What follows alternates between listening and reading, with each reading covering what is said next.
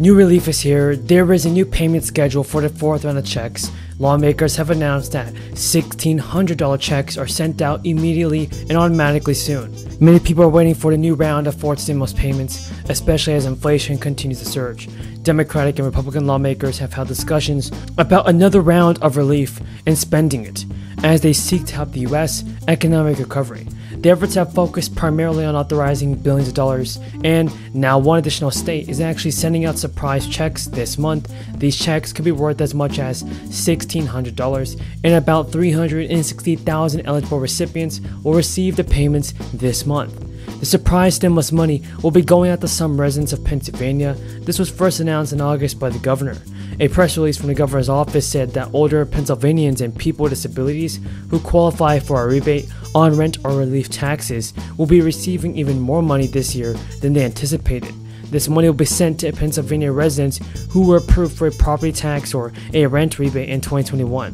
The new payment is a one-time bonus that will equal up to 70% of the amount of the original rebate the individual was received in 2021, and that means the maximum payment will be around $1,600. The money for these one-time bonuses will come from federal funds allocated to Pennsylvania by the American Rescue Plan Act, and that was the last major crisis relief legislation that was signed into law by the federal government. Governor Wolf said in a statement, "I am proud that bonus rebates are starting to roll to Pennsylvanians this week. For older adults in particular, many of whom are living on a fixed income, a bonus and a property tax and rent rebate program this year will be a game changer."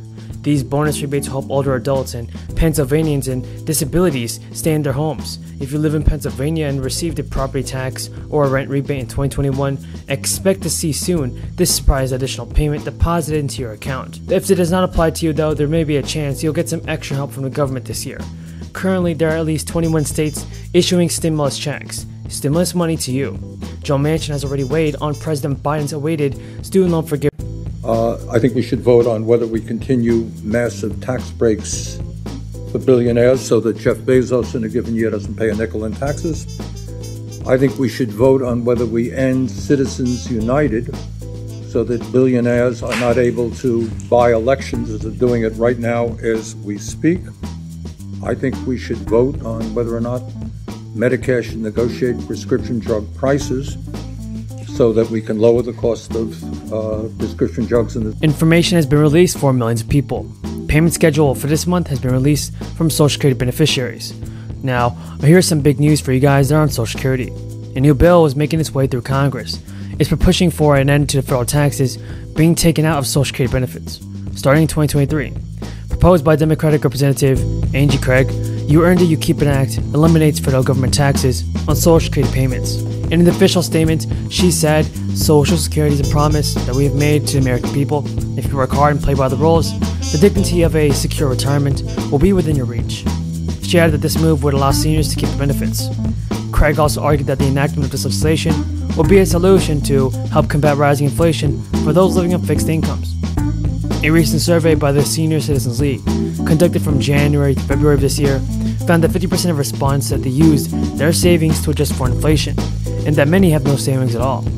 The Democratic representative proposal comes at a time when fears of Social Security's potential insolvency are growing. The 2021 annual report from the Social Security Board of Trustees noted that the program's reserves will be fully depleted by 2034-2035 if nothing is done to further invest. Craig's proposed act recommends paying for more of the revenue deficit caused by removing taxation from Social Security benefits, raising the cap on combined old age survivors, and disability and insurance taxes. Craig has also been behind a few other pieces of inflation-era legislation, introducing two recent bills that are passed in the House, the Year-Round Fuel Choice Act and the Strengthening the Agricultural, and an Illinois Democrat who is seeking to retain a seat in the House this November in the midterms, recently claimed that the funding for the IRS is going towards resources that the agency needs.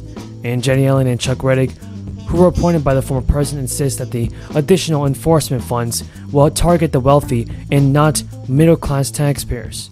I'll tell you who built America, the middle class.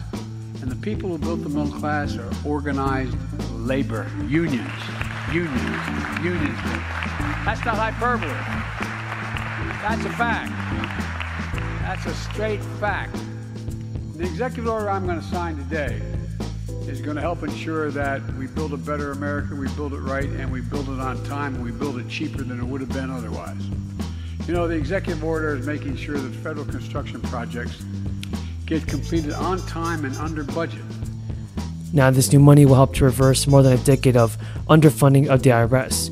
The IRS budget was cut sharply during the 2010s and remains about 20% below its 2010 level. The Inflation Reduction Act provides $80 billion over 10 years for the IRS to rebuild and train its staff and make long-term investments in computer systems which are already out of date. The added funding is necessary to fill a large budget hole from a decade of cuts and enable the IRS to fulfill its core responsibilities of helping taxpayers navigate the tax system and enforcing the nation's tax laws. So new information has just been released by Congress. Lawmakers have announced some new deposit date for when Americans can expect to receive thousands of dollars in extra cash. These checks will be automatically deposited. Democrats who run state government celebrated this week, and while announcing that tax rebate checks began heading to 6 million taxpayers, the checks are worth more than $1 billion. Rebates on income and property taxes are part of a $1 billion inflation relief package built into this year's budget. During a news conference, Governor J.B. Pritzker said, "Everyone knows inflation is a global problem with local consequences. Prices at the pump and at the supermarket have taken Illinois families on a roller coaster ride over the past months.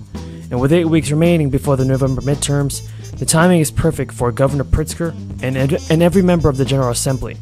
Rebates will arrive by mail or direct deposit in the closing days of the campaign season, when voters make up their minds." Revenue Director David Harris said that individual taxpayers making less than $200,000 will receive a $50 rebate, with $100 to couples filing jointly earning less than $400,000. Taxpayers will also receive $100 for claimed dependents up to 3. Property tax rebates will be equal to the amount a homeowner claimed as a credit on income tax returns last year. That's up to $300. Governor Pritzker has a few other provisions to fight inflation. Other initiatives include a 6-month freeze on an increased motor tax fuel and a year-long suspension of the sales tax on groceries. At the same time, more than $1 billion is put aside for future emergency expenditures. There are several other states that have opposed and approved stimulus legislation. Thousands of residents could see refunds of $30,000 and $500 of a tax credit under a new package. The lawmakers in Michigan are discussing refunds and rebates for residents from the $7 billion state surplus. Now, the House Democratic Caucus has introduced a new 6-bill package offering a hefty increase to the Earned Income Tax Credit and a new rebate as well, referring to it as the Michigan Pocketbook Plan. Saving taxpayers money, clearing construction zones quickly, and ensuring that everything the federal government signs to contract to build is built to last. You guys really genuinely are the best in the world. That's not hyperbole, it's a fact. To do that, we're using the tool that iron workers here know very well, called project labor agreements. I know you all know it, but folks who may be watching this may not.